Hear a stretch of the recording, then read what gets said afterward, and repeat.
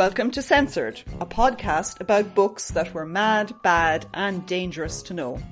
Well, according to the Irish censor anyway. I'm Aoife Vrutnach and I read too much for my own good. I'm on Twitter at CensoredPod if you fancy rants about censorship, gender and such things. This week's episode is the first time I'll be reading a non-fiction book. Mary Stopes' Married Love was published in 1918 and it was pretty controversial at the time. When it was banned in Ireland in 1930, it wasn't really a scandalous text anymore. But, as we know from previous episodes, the censor didn't care if a book was old or new. Filth was filth. Stopes was banned for something much worse than smut. She had the barefaced cheek to write about contraception. Under the Censorship of Publications Act, a text could be banned if it advocated the unnatural prevention of conception or the procurement of abortion. Even when books were factual but not indecent, they were banned. Sadly, this means there's not really any saucy bits for me to read out. I'm kind of presuming you all know what bits go where and why. So this week, I'll mix it up a bit and interview a specialist in the history of contraception in Ireland. And I'd like to welcome Deirdre Foley of DCU to the podcast. She's just finished her PhD in the School of History and Geography. Hi Deirdre. Hi, how are you? I'm good. Tell me, what was your thesis about? Because you're like a baby PhD you've just submitted. I'm delighted. I'm very tired. It's about women's groups and the Commission on the Status of Women in Ireland from about 1967 to 79, and it mainly looks at the transformation of the laws relating to women during this period, which includes, of course, the long and arduous process of legalising contraception in this country. Long and arduous is right. I mean, it's kind of still going on in some respects, I think. Yeah. Now, I don't know if, like everyone else, needs a drink to get through this book. It's quite short, in fairness. You know, it's not a long read. It's a bit old-fashioned. It's not especially rude unless you don't like words like coitus interruptus. But nonetheless, I'm having a gin because it's the summer and it seems right to have gin with a bit of elderflower in it. Are you partaking of anything, Deirdre? I'm on the Diet Coke for now, but I'll have a glass of wine after this. Good plan. So tell me, Stopes. So my copy is like Oxford World's Classics, and it has an intro which is nearly as long as the actual book by a big name historian. So why is it such a big deal? Like, it seems like a classic text. Well, I'm jealous of your physical copy because I had to go back and reread it online, which wasn't too good for the eyes. But it did kind of reaffirm to me that it's a very short and frank volume, and Married Love is frank about sex and contraception, and it's reader friendly. It's a short and clear marital manual, and you could read it in one or two sittings. It's important because it explains how to have sex, how to enjoy it, and how to prevent conception. But I think it's also important to note that a lot of Stopes' follow-up publications like Wise Parenthood and A Letter to Working Mothers, they were a lot more explicit about contraception than this volume is. But more importantly, I think the reason why Married Love resonated and was such a bestseller was that it's written by a female expert at a time when most medics in obstetrics and gynecology were male. However, Stopes wasn't a gynecologist. One historian, Alexander Geffert, highlights that the title page of the book Married Love carefully lists out all of Stopes' academic degrees, but it actually withheld from her readers that she didn't hold her doctoral degree in medicine. She was actually a botanist. But in the book, she's not only billed as an expert, but she also imparts her personal experience as a woman. In the first person, she tells the story of her first unhappy marriage, which was annulled in 1916, on the grounds that it was never consummated, though her ex-husband did dispute this. It's a story for another day. And she explains in the book that sexual knowledge is essential for partners to avoid such unhappiness in marriage. And these problems were definitely relatable to a lot of people. And really importantly, the book places emphasis on female as well as male pleasure. Stopes later attributed the success of married love in Britain to the timing. It was the transition from the Victorian marriage with its high number of children and usually the woman's lack of sexual knowledge prior to marriage to the more modern marriage of interwar Britain. So she stated in 1935, quote, "This Victorian tradition was then so prevalent that the main ideas in the book crashed into English society like a bombshell. Its explosively contagious main theme, that woman, like man, has the same physiological reaction, a reciprocal need for enjoyment and benefit from sex, made Victorian husbands gasp," end quote. So the message was really that sexual fulfillment for both partners was necessary, not just for reproduction, but actually for what she referred to as mutual joy in marriage. So quite progressive in that way. Yeah, I always think when I read it, I'm like, God, she's actually saying that women should be into sex in a obvious, joyous, go for it kind of way. And it's clear that she's arguing that the whole book, and you're like, God, she has to say this for a whole book. That says a lot about what people actually think women and sex is normally, about. Yeah, I mean, it's depressing in that way, but it's also progressive in that way. And, the kind of the message of respect is really there. And I mean, we can talk more about this later, but there's a lot of themes that we can draw out that are really resonant to today, especially with regard to the issue of consent. Yeah, it is more a sex manual than a contraception manual, but she does actually, mention explicitly coitus interruptus, barriers, and then what was the third one? Chemicals? I suppose she meant spermicides, did she? Yeah, she did. And I think even just alluding to these methods was still, new at the time in some ways. And also I think it's a bestseller that was marketed well too. She is very much placed and marketed as an expert sexologist. And then, a couple of years after the book comes out and is selling well, she has her own clinic, her birth control clinic in London. And there's huge demand. So she's definitely kind of gaining a place on the world stage, after Married Love comes out. I love that she's, like one of the first women sexologists, isn't she? There's not many women before this. I mean, not that I know of. I mean, my expertise is more in the Irish field, obviously, which is, pretty bleak for a long time. Not many sexologists here, I'd say. No, definitely not that we know of anyways, although we'll keep looking. But I think there's something so refreshing about the clarity of her language too, even though in certain places she's more alluding to methods of contraception. But when she's talking about the physical act, and we also have to remember that obviously she parses all of this within marriage. It's in the title. And that was, of course, the norm at the time, just at the ending of World War One. But it's something that remains relevant in Irish society for a lot longer than most European countries. Right up to the legalisation of contraception in Ireland, where the national public conversation about contraception is very much placed within the context of marriage and respectability. Yeah, I did find it kind of, I suppose, interesting now that it's marketed as married. When you get married, you can get your rocks off. That's okay. And absolutely nothing beforehand. Yeah, clearly.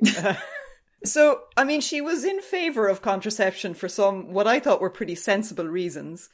I mean, she points out that children are expensive. Yes. They're time consuming.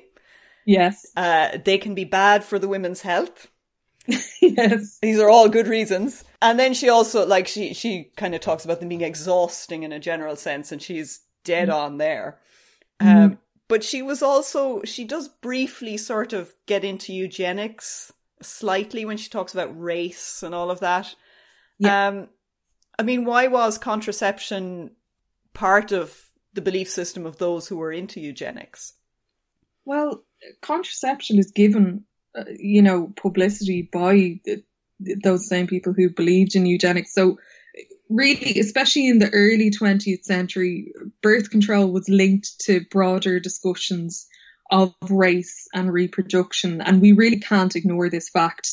It wasn't solely for the elevation of women's status that birth control was promoted, but rather it was believed that birth control presented an opportunity for racial population management whereby white dominance could be achieved and so-called health problems eliminated. Now, Stopes was definitely not the first person to make this link. Other white women such as Annie Besant and Margaret Sanger also promoted the idea. Back in 1877, Besant wrote The Law of Population, which made the claim that, quote, the whole British race would gain in vigour, in health, in longevity, in beauty, if only healthy parents gave birth to children. So there's a real sense of who should be reproducing. And Mary Stopes herself was a member of the London Eugenics Education Society from 1912, and she also met Margaret Sanger around this time and remained in communication with her. Sanger was an American advocate of birth control. She wrote Woman and the New Race in 1920, and in that book she claimed that women who didn't control their fertility were, quote, creating slums, filling asylums with the insane and institutions with other defectives, replenishing the ranks of the prostitutes and inmates for prisons, end quote. So pretty severe stuff. And Stopes goes on to open her own birth control clinic in London in 1921, which provided free birth control to working class women. And she claimed that birth control and the knowledge of birth control would be given there, in her own words, quote, as the keystone in the arch of progress towards racial health and happiness. So, oh God. Again, very, very severe stuff, especially in the context of the interwar years leading up to World War II.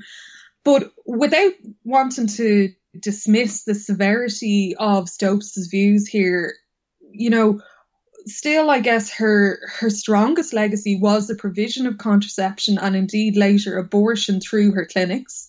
It's been pointed out that surely many of the working class British women whom she provided with contraception from the 1920s onwards, they didn't care whether she thought that they should be discouraged from reproducing for eugenic reasons. They just wanted the choice to limit their family size. And surely having this choice at the time was a relatively new proposition, especially for poorer women. At the London clinic, advice was given in the 1920s on how to use methods such as a rubber sponge in olive oil, lactic jelly and condoms. And actually also the first birth control clinic in Northern Ireland was a Mary Stopes one, and that opened in 1936. Yeah, I mean, she seems like the classic example of a flawed hero. It's like she did the right thing, but for the wrong reasons sometimes. And you feel a bit icky about her reasons, but her long-term impact seems to have been much greater than those nasty ideas about racial superiority. Absolutely. Like the impact is there, but equally it would be erroneous for us to ignore her ideals at the same time. Yeah, it seems to have been an important driver of why contraception even became popular, which is a bit creepy when you think about it. It's definitely creepy. And also, I think it's interesting to think about if contraception was, if there had been an attempt to publicise and promote birth control and contraception as purely a women's issue, how much of a platform would it have been given in 1980? Yeah. I mean, fair point. Yeah, tying it to something as controversial as women's lib mightn't have got it so far. Definitely not.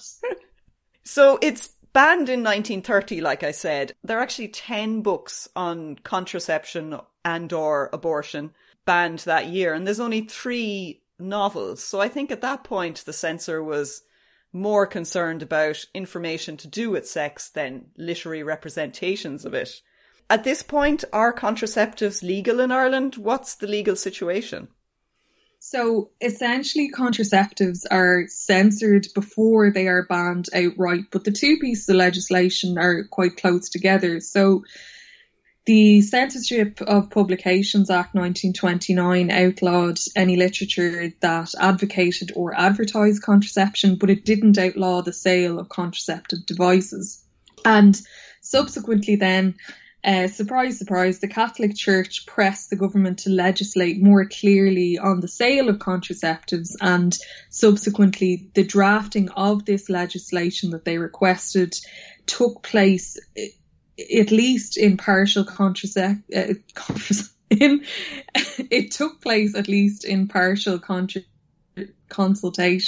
with the Catholic hierarchy. So in 1932, the Minister for Justice, James Geoghegan, met with the group of bishops, and he assured them that he'd like to see a bill pass which would bring the law into harmony with Catholic teaching. And after this, the bishop sent a memorandum to the government listing the prohibition on the sale of contraceptives and their importation as a chief aim. So then after this request was reiterated again, Section 17 of the Criminal Law Amendment Act 1935 provided that it was an offence to sell or to import or advertise for sale any contraceptive. It's funny that they censor contraception before they ban actual contraceptives. That just seems kind of backwards. It's quite strange. I mean, I think there's an awareness maybe that it's been talked about more in the press, that knowledge is growing, and I suppose the awareness of the problem comes from the news media to a certain extent. And there's always this idea that the kind of post-colonial idea that the Irish people are so pure and innocent and that they must be kept that way rather than their big bad British neighbours. And you have this phenomenon for a long time where, for example, the News of the World is forced to have a special Irish edition in which the ads for contraceptives or any mention of that sort of information is largely obscured from the Irish edition of the paper. So it seems like people were getting more information in the 20s from Britain that they needed to censor it then. To an extent. I mean, I do think that overall, obviously there was little to no sexual education. It was such an incredibly taboo subject in Irish society. And then the role of censorship really kind of propagates this and seals the deal. So I think that, a certain amount will always get through to, the more educated people and to middle class people and above who have the money and the education to get what they need. But as we see in societies across the world, the lack of access to knowledge and to contraception itself has the most, severe effect on the poorer classes of society. It's just the same with the banned novels. Some people could read them because they had the contacts and the networks to get them. And some people could get contraception because they knew the right people and they knew the questions to ask. So it's always, the people in regional towns who are relying on public services who never get anything. At the same time, you don't want to underestimate people's intelligence either. And I don't want to quote my granny on a podcast directly, but I remember talking to her. I remember talking to her about the Country Girls a couple of years ago. And she said to me, she was giving out about their stupidity, really, of the characters in the novel. And she said, when we were that age, we weren't stupid. Yeah. So there's a certain, obviously, local transmission of knowledge, shall we say, that, you can't censor that either. And, it depends on your upbringing, all of those things. But certainly the cultural norms have, as we know, a huge and devastating effect in terms of people's attitude to sex and I suppose even in their enjoyment of sex in the longer term. So Censorship for indecency for novels wasn't as strict from 1968 onwards because they changed the legislation. But that's not true of censorship for information around contraception, is it? Well, information definitely creeps in, but awareness, like I've said, is low for many people. And I think really an example of this huge lack of awareness of just the basic facts of life is in the publication of one particular book in 1963 by Michael Solomons. He was a Jewish gynecologist, and he published a book called Life Cycle Facts for Adults in 1963. And this book was, to his knowledge, the first sexual education volume by an Irish author. But Life Cycle, again, emphasised the necessity of marriage for intercourse to take place. And due to the ongoing censorship regulations, it did not mention contraception at all. Yeah. Although Solomons would have been a known advocate of contraception and was involved in the opening of the first illegal family planning clinics in Dublin. And it proved popular. For example, the agony aunt Angela McNamara recommended the book in her column in the Sunday Press. And around this time, what you also see is an increase in the discussion of contraception in general, but also ads in women's magazines for a particular device. It was a temperature device known as a CD indicator, which was basically an aid for using the rhythm method, which was becoming more popular at the time as well. So it was legal to buy those temperature devices for the use of the rhythm method and to advertise those, but not other forms. Even though it's still kind of breaking the rules because you're trying not to have babies. You are, there's huge arguments about this, particularly during the 60s, and it's relatively late in Ireland that the Catholic Church comes around to the idea of natural family planning. They don't even really propagate that until there's a more immediate threat that more contraceptives are coming into the country, especially when the pill comes on the scene in the 1960s. There's a big effort on the part of the Catholic Church to increase education around natural family planning methods, particularly the Billings method. And you have that kind of rolled out on a more wholesale basis, but it's definitely a case of, the horse is already bolted and a lot of people are taking the pill in increased numbers in the 60s. I can't believe that the natural rhythm method is a concession to sort of actual contraception becoming popular. I had no idea. I thought that they had always allowed or sort of promoted the natural family planning method, but it seems like that's a reaction to actual effective contraception being used. Yeah, absolutely. It's a reaction, and that's definitely unique to Ireland. There had been better education on it in other countries and far earlier. I mean, it was advocated by the Catholic Church for decades. So the Irish are late to the contraceptive sex party once again. Are we surprised? Yes. No. So birth control information is circulating sort of clandestinely or under the radar and in all sorts of networks. But when does the sale of contraceptives become legal? So I think what I'm going to do is actually begin with the illegal phase. Okay. Because I think that showing this really also demonstrates the pressure that was on legislators, although they didn't react well for quite a long time.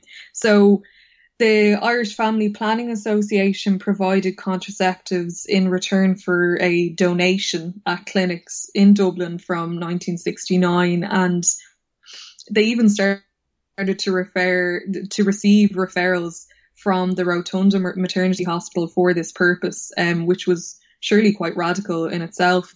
But the Rotunda Maternity Hospital, it's really important to note, was the only maternity hospital in Dublin City where the Archbishop of Dublin, John Charles McQuaid, did not sit on the board. So that's how that was able to happen. Other family planning clinics that were distributing contraceptives and information illegally were established in Cork in 1975, Galway in 1977. And you also see postal order services for contraceptive devices in operation from around 1972. And then you also have the Contraception Action Programme, or CAP, was established in 1976 to campaign specifically for the legalisation of contraception. And the members of this group were really motivated by the difficulties faced by working class women who wanted to access contraception and limit the size of their families. So prior to legalisation, CAP was a really important network for women in terms of access to and information about contraception. Laura Kelly's done a lot of really interesting work on this. The group flouted the law by selling contraceptives at a premises on Harcourt Road and on the Dandelion Market in Dublin. It also utilised a caravan in Ballymun to sell contraceptives and to distribute leaflets. And they also collected signatures for a petition to change the law. And then if we go into the beginning of the legal phase with gradual changes, the Health Family Planning Act 1979, it actually didn't come into force until the 1st of November 1980. And it made contraceptives available by prescription and only for the purpose bona fide of family planning or for adequate medical reasons. So there's a lot of, parsing here. And this largely restricted access to married couples. But the new law also allowed publications with information about contraception to be distributed in Ireland through the Department of Health, although the department definitely produced very little in the way of education for some years. And the majority of women's organisations opposed this legislation immediately. And then the law was slightly liberalised in 1985 by allowing condoms to be sold to people over 18 without a prescription. And in 1992, this age was changed again to 17. I mean, 1980, I just can't get over it. So that means my mother was having children when contraception wasn't technically legal. Yeah, it's absolutely wild, isn't it? Yeah. Well, she must have been doing something because she didn't have 8, so I have no doubt she was finding her way around it. And I mean, what you say then, so it sounds like Stopes's model almost of married love and everything within the bounds of marriage, all of that architecture around prescriptions and stuff, that's intended to keep contraception within a very limited space. So do you think that it took a very long time for Irish society to move beyond the married love vision? Definitely a very long time, I would say, right up to the 90s, really. I mean, don't forget, it's not unrelated that it wasn't until the early 90s that marital rape became a crime, for example. But I think the marriage model is a way also to talk about sex in a respectable way. It doesn't mean that everybody adhered to it. So, people obviously don't want to talk about extramarital sex. We know, of course, that doesn't mean that it was happening. It's just completely hidden. Also, let's not forget that the whole conversation around contraception at this time was entirely heteronormative, which created huge problems in the 1980s and 1990s when it came to having the conversation about AIDS and who had access to condoms, etc. It had long-lasting effects in that way too. It's extraordinary how pervasive something like these discussions on contraception is, and how it just orders so much about the surveillance of people's sex lives by the state. It's just fascinating. It's so all-encompassing. Absolutely, yeah, and it's the reticence to talk about the realities. So do you think that Stopes still reads well? Because, the sexual landscape has changed so much. Yeah, I do think so, yes, in some parts, aside from the eugenics issue, obviously, particularly in Ireland. there are parts of married love that still form part of our modern conversations. For example, she's big on consent. So here's one quote. She states, quote, "It should be realised that a man does not woo and win a woman once for all when he marries her. He must woo her before every separate act of coitus," end quote. She also takes care to really frame consent within her argument for sex education. And she states that to allow a girl to marry without the necessary sexual knowledge will only result in trauma. She says, quote, "When girls are brought up without sexual knowledge, when they're married, it is rape for the husband to insist on his marital rights at once. It will be difficult or impossible for such a bride ever after to experience the joys of sex union, for such a beginning must imprint on her consciousness the view that the man's animal nature dominates him." So, you know, she's saying that this could be a really traumatic experience if the necessary education isn't imparted. And she also argues against the notion of virginity and purity. Another thing that is still quite relevant today, especially much more in relation to women, of course, than men. And I think that this following passage definitely still stands up. Quote, "The idea that woman is lowered or soiled by sexual intercourse is still deeply rooted in some strata of our society. Many sources have contributed to this mistaken idea, not the least powerful being the ideals of the church and the fact that man has used woman as his instrument so often regardless of her wishes. Women's education and the trend of social feeling have largely been in the direction of encouraging the idea that sex life is a low, physical and degrading necessity which a pure woman is above enjoying," end quote. So there's plenty there that is still part of conversations that we're having today. So if you could summarize it, it could say, don't rape your wife and don't slut shame women who have sex. I have some basic, pretty good tenets or rules for life there. Yeah, I mean, it was obviously very radical in 1918. I mean, some people would argue it's still radical, you know, given how some people think. Definitely, yeah. I just want to do the censorship bingo and see how, like, I know it's not smutty, right? Because it's too factual to be smutty. You can't really call it rude in that sense. Okay. So, on my first line, I have feminism. Can it be argued like that it's kind of like a proto-feminist text, or is that pushing it too far? I'm always very hesitant to call, you know, female historical figures who didn't themselves identify as feminists.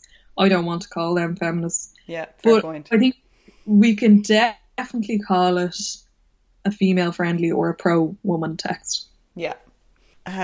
There's no orgies in it. Obviously, it doesn't really mention anything except married love between man and a woman. That's it. There's no drugs. No.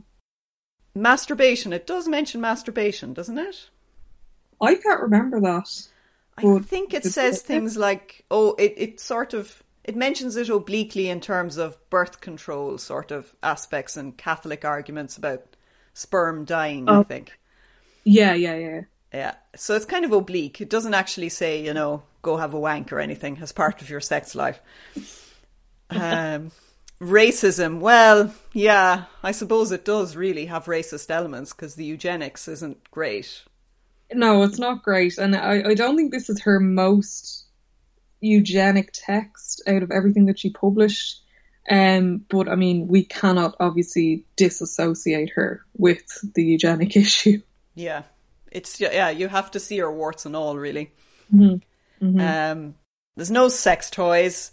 Menstruation, I think it just mentions that it exists, but it doesn't go into detail. No, she mentions like that in a lot of Jewish traditions that women are discouraged from sex for a week or 10 days after their period, things like that. But she doesn't really formulate a huge opinion on it, I don't think. Yeah, and it doesn't give a lot of information on that side of the female reproductive system either, which is kind of a pity, but I suppose it would have been very long had she got into that. And sex work. She does mention prostitutes a few times, doesn't she? Yeah, she does. So we could tick that box. Yeah. Extramarital pregnancy, well, no, because it is actually, as you keep saying, married love. So leave that aside. Crime. It doesn't really... No, I don't think you could tick that box. Oh, no, I mean, she talks about rape. Well, that's true, yeah. So, you could argue that she does mention sexual assault as a crime. Yeah. There's no direct mention of politics, although all of these things are always political. Yeah. She doesn't mention breasts. Yay, a book that doesn't actually talk about boobs. Mustn't have been written by a man. I swear, nearly every book, even if it doesn't talk about anything else, talks about boobs.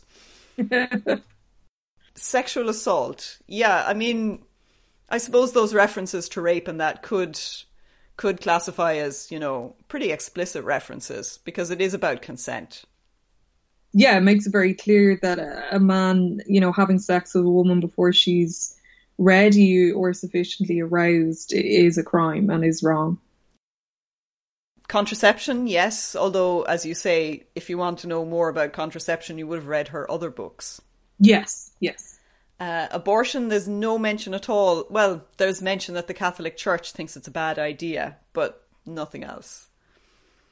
Infidelity? No, I don't think it did really talk about infidelity. Even when she talks about marriages breaking down over sexual incompatibility, she doesn't talk about infidelity as part of that. I think there's one, I can't remember exactly, but I felt like she alluded to it, just in terms of the natural phenomenon of the sexual relationship breaking down, and particularly what the man is most prone to do in that situation, but she doesn't go into it very specifically either. Yeah. Oral sex, no. It is pretty much penis meets vagina kind of sex guide, isn't it? Yeah, because I mean, even though she's emphasizing that, sexual intercourse isn't just about reproduction, she's still pretty vanilla in her idea of sex. Yeah, I mean, she does talk a lot about, that people have to be stimulated, but actual guide to how you might get there, sort of. Yeah. But I actually think that those kind of allusions, just sort of hints, actually made the text very appealing to a lot of people, and I think that might be kind of behind the selling as well. Yes, yeah. That you can let your imagination run wild and work out how one might get there. Yeah. It doesn't have any graphic violence, no bestiality, unsurprisingly. No. Genitalia, of course, yeah, because it's a sex manual. I mean, she actually talks about the clitoris, Mm-hmm. Fair play, I know. Blasphemy, that's a difficult one because so much of what the Catholic Church disagrees with is kind of automatically blasphemy. Yeah. But I suppose not really.